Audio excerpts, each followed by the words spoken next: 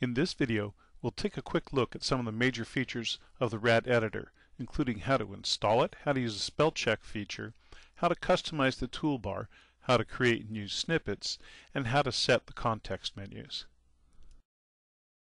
We'll begin this exercise by creating a new website. And the website is going to be an AJAX enabled website written in C#, and the name of the website is going to be the Totally Imaginative website. But we use this AJAX enabled website because it automatically places a script manager onto the design surface for us. Now we're going to replace this script manager almost immediately with the Rad Script Manager, but at least it reminds us that that's something we need to do. So the first thing we'll do is we'll copy a Rad editor onto the design surface. And you see that when the Smart tag opens up, one of the things it offers to do for us is to replace the script manager with a Rad Script Manager. So we'll do that. And I do that here mostly to get you into the habit of using a Rad Script Manager. And the reason you want to do that is because it will consolidate all of the smaller scripts that your Rad AJAX enabled components might use into one large script so that it'll make a single web request instead of multiple web requests. Every time you place a Rad Script Manager onto your form, you're going to want to open up the Smart tag and add the Telerik webresources.axt file into your web config file. And what that's going to do for you is enable the script manager to handle the postbacks. After we've done that, we can go back over to our Rad editor, open the Smart tag, and tell it we're going to enable the spell check for Rad editor. So it enables that in the web config file, but that's not the only thing that you have to do. The next thing that you need to do is here inside your app data folder, you want to make a new folder called Rad Spell.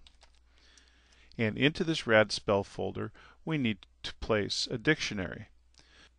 So you can see this is the folder where I've installed my Rad controls for ASP.NET AJAX. And inside that folder, there's an app data folder which contains a Rad Spell folder. Inside the Rad Spell folder, we have German, English, and French dictionaries. So I'm just going to take this English dictionary here, and I'm going to go down to the folder that I am working in, which is the Overview App Data. And there's the Rad Spell folder that I just created, and I'm going to copy this down into the Rad Spell folder. And once that's done, if I refresh my project, I see I've got an English dictionary. But that is all we need to do to get the project to run. So let's look at the application at this point, and you'll see that the Rad editor comes up nicely.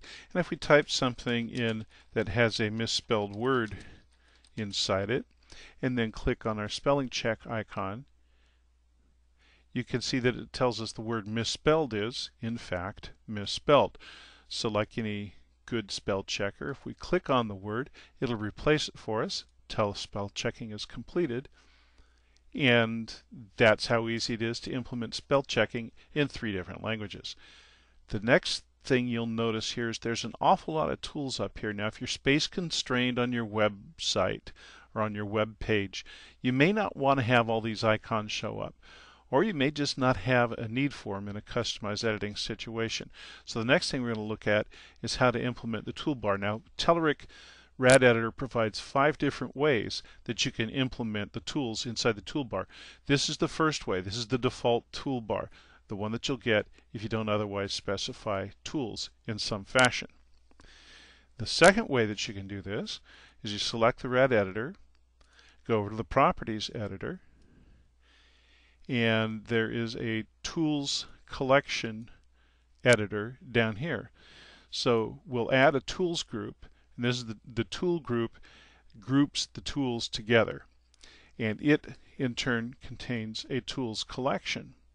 Inside the tools collection, if we add a tool, you can select them by name. So let's use some of the common editing tools that you might want. Let's say copy and cut and paste. You see there's a lot of different tools in there for you to pick from. And once we've done that and close up the wizards, you see that immediately, as with the good Telerik controls, they show you on the design surface the way that you've configured your toolbar. So here you've got your copy, your cut, and your paste. And if you run the application, you'll get your tools displaying. And if we say the quick red fox, and then just copy quick and red, and then go out here to the end and paste, paste, paste, paste, quick and red, you see the tools behave just the way you'd expect them to. So that's the second way, is by adding things in declaratively through the Properties Manager. The next way that you can add a tool is programmatically. So we're going to go down here to the page load event and understand that this is not the best programming practice. I'm just going to add a tool onto the toolbar. Normally you'd want to check to see if you have postbacks going on, and you'd want to check the tool groups to see that you have tools present, so you're not going to get a null reference error. But you see, I'm just going to assume, because I know over on the design side I added tools group, I'm going to call it tools group 0 and add a new tool. And so I use this Telerik Web UI editor tool declaration, this class declaration, and I tell it that I'm going to add the bolding tool here. And so we just add the new tool into the tools collection. And if we run the application now, you'll notice that we have these tools that we added declaratively inside the design surface, and also this bolding tool that we added programmatically. So again, if we type the quick red fox and go select a couple of the words and click on the B, we get bolding on our text. So that's the third way, is to add it programmatically. The fourth way that we can add it is by the use of an XML file. And so we're going to get rid of that addition there in the program, and we can also go over here to the tools collection and remove this tool group that we already added. And now we have the default tool set again. And so what we're going to do is add a file. I'm going to add an XML file here in our app data. So we're going to add a new item. It'll be an XML file. We're going to call this our tool file, tools file. Now, Telerik provides a nice example in their help manual of what one of these tools files has to look like. And what it doesn't need is that XML declaration at the top. It's not going to hurt anything if you leave it in. But I'm going to insert here a tools file. You see we define root and tools, and then each of the tools individually. And this is a tools file that one of the fellows that I work with uses to serve as the toolbar for a commercial product that our company makes. And so now that we've got that in, we can go back over to our form and select the Rad editor, look at the properties, and what you need to set is down here there is a tools file. So we'll say appdata/toolsfile.xml. And then once we've told it about the tools file, we can run the project again. And you can see we get this tools file that's kind of halfway in between the full default set that gives us 3 or 4 rows of tools and the really abbreviated set that I showed in the previous example where we added things declaratively and programmatically. So that is the fourth method of adding tools to your Rad editor, is by using an XML file to define the tools that you want to see. The final way that you can do this is by adding an ASP.NET folder. And it's a little off the edge of the screen so you can't see it, but it's going to be a theme folder. We'll just leave it at theme 1 here. And then we're going to add a new item to the theme folder. It's going to be a skin file, and that's radeditor.skin. And once we've got that file, we can get rid of the boilerplate. And the way the skin file works is you bring in the Telerik Web UI namespace by using this register declaration up here, and then you add the shell of a Telerik Rad editor with the run at server here.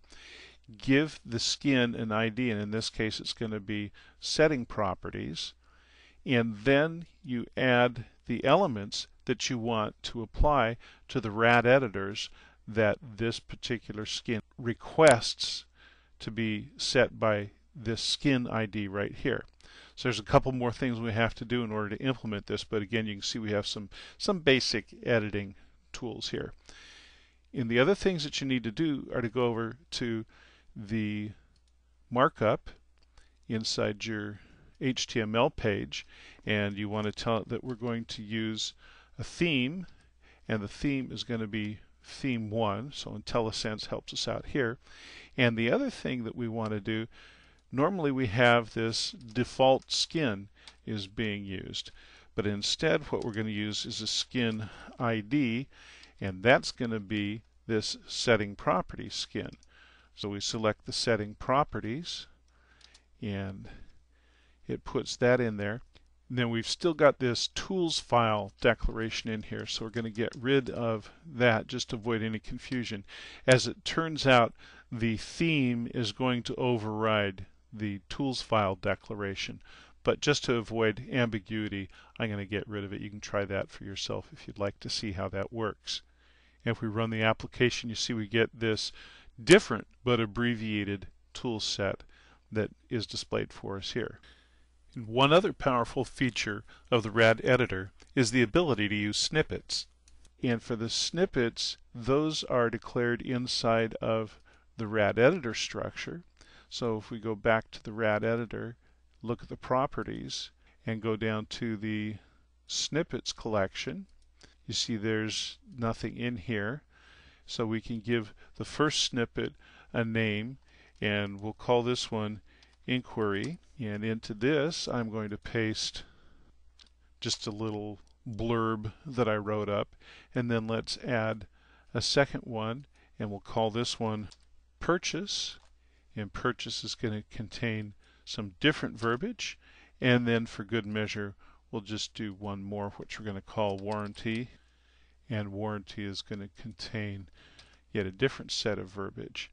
And with that, we've got plenty of snippets to demonstrate the snippet capability. And in order to access these snippets, we'll go back over to our Rad editor skin, and we will add here to our tools, we'll add one more tool, and the name of the snippet tool is insert snippet. So if we run the application, you'll see that our theme now adds this snippet icon for us. If we click on that, it'll say, well, you've got 3 snippets you can pick from: inquiry, purchase, and warranty. So it'll automatically type that in for us. Pretty powerful for a browser-based editor, wouldn't you say? So the final thing that we want to discuss is context menus. So there's a couple different ways to implement the context menus, and one way is to do it through the property editor. So once you've selected the Rad editor, you can go up here to the context menus collection, and you can create your context menus here. This will generate some HTML markup for you that'll define the context menus for the Rad editor. I'm going to take a little bit of a shortcut, and I'm going to go here to the definition of the Rad editor, and I'm just going to paste in some code that establishes some context menus for the Rad editor. And what this code is doing here is it's going to take out this, it's going to disable the primary context menu. It says anytime I've got an image, I'm going to offer cut, copy, and paste as tools in a context menu pop-up. And here I'm going to add justify, left, center, right, and full. And you see that this context menu is going to be applied anytime we've got a p tag or a paragraph tag in our HTML. And so I'm going to run the application. And I intentionally left our snippets back in so we'd have something that we could type in that we could act on.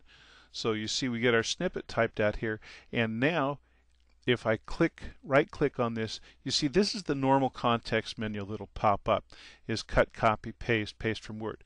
You say, yeah, but that's a paragraph. How come it didn't pop up the context menu that we just defined? And the answer is we don't really have this inside p tags. So down here, if you click on this icon, you can look at the HTML markup, and you see that in fact we don't have paragraph tags, but we can put a paragraph tag here, and we can close the tag here, and then once we do that, go back over to the edit mode. You don't see the paragraph tags, but they're there, and you know they're there because when you right click on this area that's inside a paragraph, you see that we now get our context menu that allows us to align center, align right, and justify it, and so forth. So those are customized context menus that you can implement pretty handily inside the Rad editor. For more Telerik videos, technical discussion forums, and examples, please go to www.telerik.com.